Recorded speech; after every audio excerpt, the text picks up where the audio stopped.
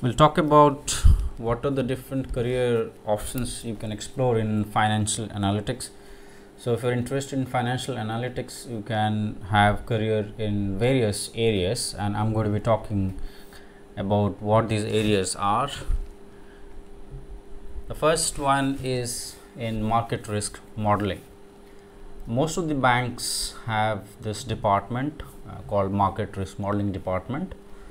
And what is market risk modeling? It's about using models to estimate losses in the movement of different market prices.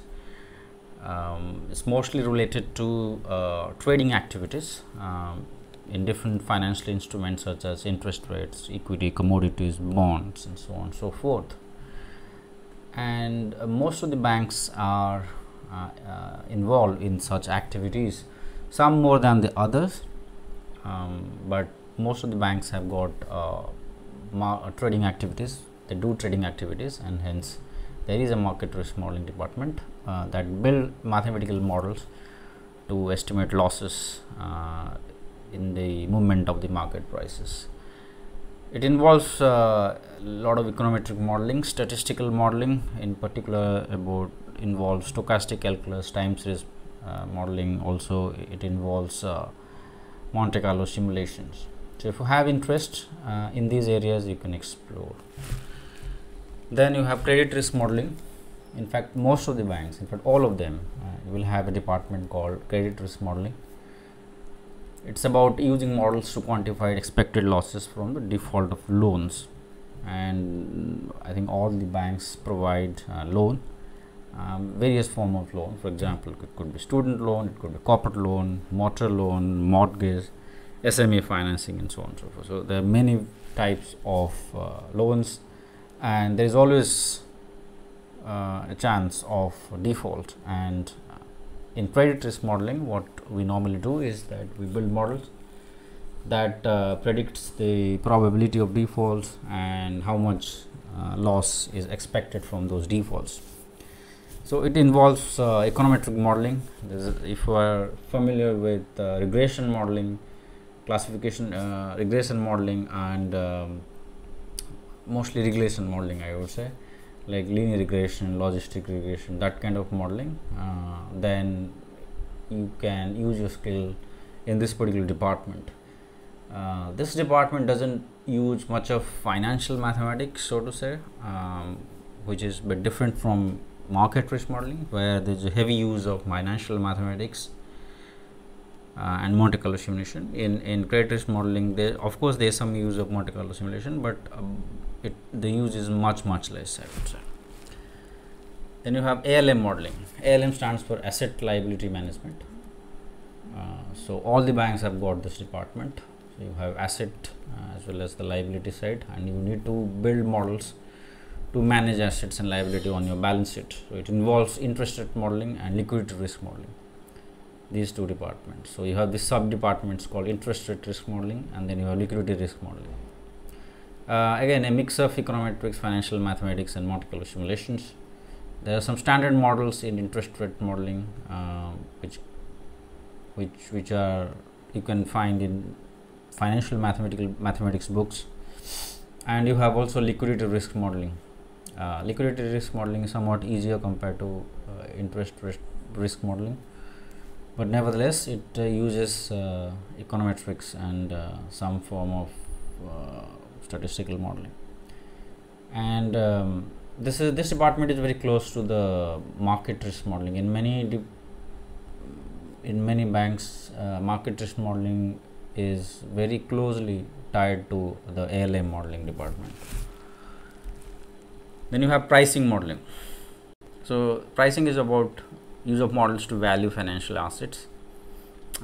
This department is mostly associated with building models to price financial assets such as futures, forwards. So these are some of these market products which are often traded. So you use models to come up with the actual price of an option or a swap, right? You might have heard about Black-Scholes models and so on. So there's a heavy use of stochastic calculus, and that's heavily mathematical, less statistical.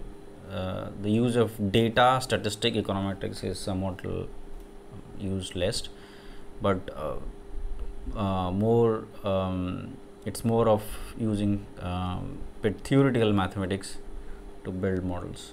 And there are a lot of standard models which are often tweaked to suit a given financial instrument. A very famous one is of course the Black-Scholes model, for which the economists who came up with this model actually won the Nobel Prize, I think sometime in the mid-90s. So if you have strong mathematical background, you have a master's or PhD in mathematics, you can explore in this department. You can explore many jobs in this department, and you will find many jobs in investment banks actually, especially the US based investment banks. You will have many jobs in this area. And then you have operational risk modeling, somewhat new I would say. So here you use models to quantify losses from the operational incidents. So operational incidents do not happen every day.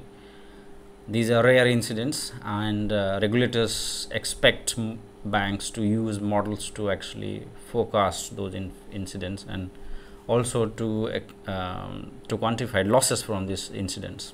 These are rare events, so there are some very specific statistical techniques used. One famous one is the extreme value theory is used in operational risk modeling.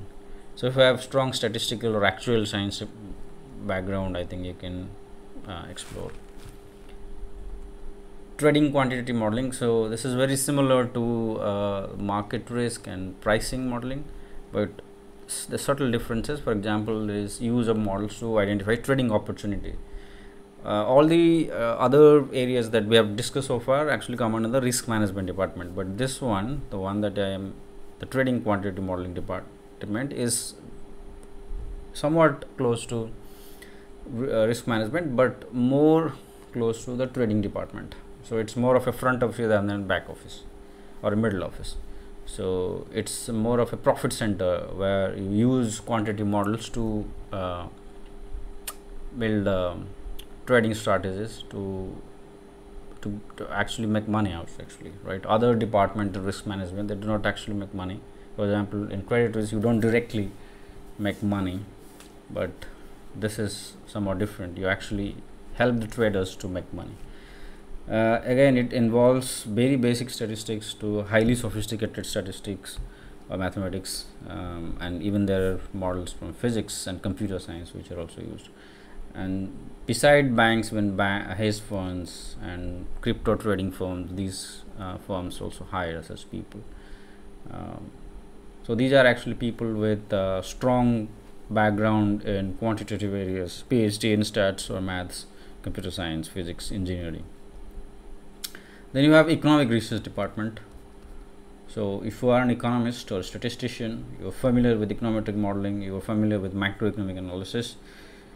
So this department is involved in forecasting macroeconomic variables for various reasons. These reports are actually used by business people for various things, but these reports are also used for stress testing, for IFRS 9, expected loss forecasting and all that stuff. So the heavy use of econometric models, and a lot of modeling technique used, for example regression, time series, panel modeling, and you must be really good in econometrics. But beside banks, you can also work for other like research agencies and consulting firms, such as Moody's or S&P, Oxford Economics. Even the big four consulting firms, they hire in all these areas, right? Not just the banks. You can you work in Deloitte or KPMG, all these places. Then you have stress testing department. Now you have stress testing in all these areas actually: credit risk, market risk, operational risk, and all that stuff. Sometimes you have just single stress testing department within the bank that deals with all kinds of stress testing, but you also have maybe a very specific stress testing, for example credit stress testing or a market stress testing department. So it's about using models to test sensitivity of the bank to adverse economic scenario. So if in case there is something bad going to happen, what will be the impact on the bank? So that's something the stress testing department is concerned with.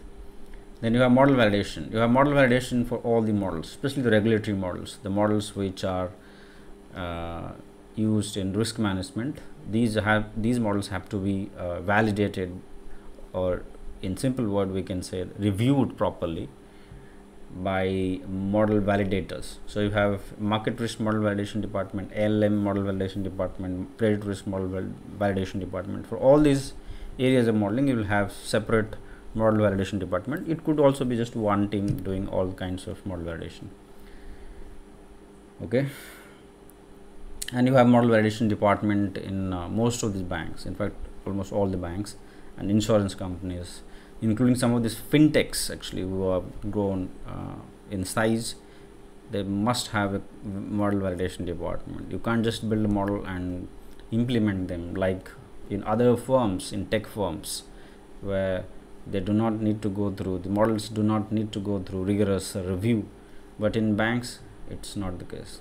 Every model has to be properly reviewed by a separate department called model validation department. Then you have something called quantitative IT development. So these are people who actually implement models in various areas, market, credit, operational areas. And these are actually developers, but with some knowledge of models, and they use C++, Python, C#.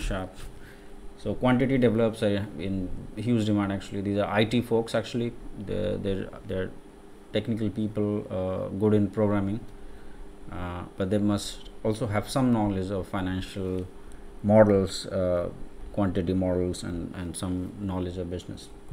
Then you have quantitative IT business analysts. I've seen this, that in most of the banks, specifically in IT implementation of models, you have business analysts who having understanding of models, algorithm, that work with quantitative IT developers, mostly in the model implementation area, and it's quite a good career option also. Now these are analysts who cannot build models from scratch, but they have some understanding of models, and these are business. You have business analysts, scrum master, project managers working in this area. So there also you can make a career. If you are, for instance, you have an MBA, you are not from strong quant background, but you still want to work with quantitative department, then you can explore this particular area. So these career options are for whom actually? If you have MSc or PhD statistics, or you have a background in economics, masters, minimum masters, and then you have a post graduation in a more technical area, math, physics, or engineering. Even you have an MBA with a bachelor's degree in technical area. In some countries actually you have to have a master's degree to enter or to get jobs in these areas, but for example in countries like India, if you have a bachelor's degree in engineering or physics, you still can enter these areas. You can get jobs in these areas, especially those having a very good mathematical background. But good to have master's degree. People always prefer masters over bachelor's degree in these areas. Who are the potential employers? Well, the list is endless actually. There are like hundreds of companies hiring in these areas. Most of the banks, NBFIs, for example, Citi, HSBC, to name a few, they hire such people. Insurance companies, fintechs and payment companies. More recently, they also hired. If you see job sites, you have plenty of jobs in London, in many cities in the Europe, in India, in many places where the newest tech companies, fintech companies, are also hiring for these roles. Then you have consulting firms. They hire in big numbers: KPMG, PwC, Oliver Wyman, S&P, Deloitte. You have so many such companies. Then you have economic research companies such as Oxford Economics. They hire economists actually to do forecasting for macroeconomic variables. And then you have IT consulting firms, IBM, Accenture, such company, Capgemini. These companies also hire consultants. So as I said, there are like hundreds of companies who hire, but for fresher I would say either you try to get into big banking organizations, the Citi or Barclays, such companies, or consulting firms. And if you are more tech oriented, it's good to join the fintech firms. That's Especially if you're young, I would say fintech is also a very good option. And if you have PhD level education, then try exploring hedge funds, and you can also find out jobs in many top, like the high street banks, as we call them, the big banks, Morgan Stanley, Goldman Sachs, and Barclay, and such places. Alright, so if you have any questions, please drop me an email, or you can also ask me in the comment section. Thank you. And you can also contact me. This is my email ID, or you can ask in the comment section.